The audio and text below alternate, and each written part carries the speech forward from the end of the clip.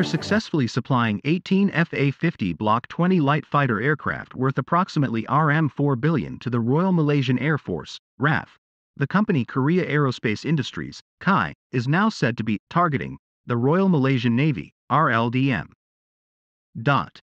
Industry sources told Defense Security Asia that the South Korean aerospace giant showed a high interest to be involved in the TLDM Super Lynx Mk300 helicopter replacement program. KAI will enter the arena if the Ministry of Defense opens a tender to acquire helicopters suitable to replace the 6 Super Lynx helicopters which are currently used by the Navy. Defense Security Asia, it is understood that KAI will highlight the Marineon, MOH, Marine Operation Helicopter, which is a marine variant of the Syrian helicopter, developed by the company and widely used by branches of the South Korean Armed Forces.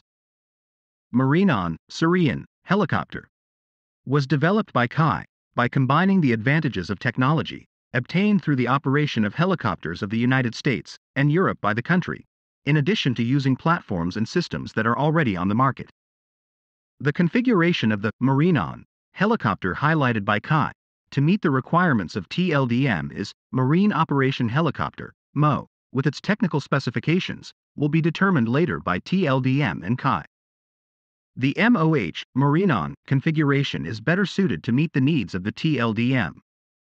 In addition to the MOH configuration for maritime operations, the Marineon helicopter also has other configurations, such as Marine Utility Helicopter, MUH, Marine Attack Helicopter, MAH, and Mine Response Helicopter, MCH.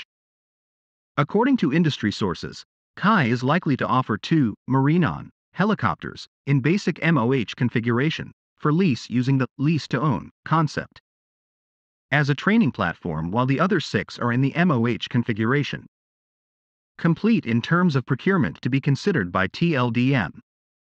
2 Marineon helicopters in basic MOH configuration, offered on lease to TLDM for a period of either 3, 5 or 7 years. After the lease period ends, the brand new, unused helicopter will become the full property of TLDM.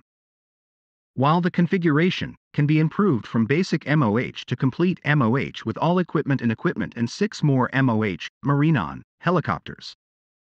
As for the weapon systems that the Marineon helicopter can carry, in a complete MOH configuration, the source said, it is subject to the customer's choice. Basically, the MOH Marineon helicopter can be equipped with air-to-ground missiles, air-to-air missiles, torpedoes, Gatling guns, heavy machine guns and others.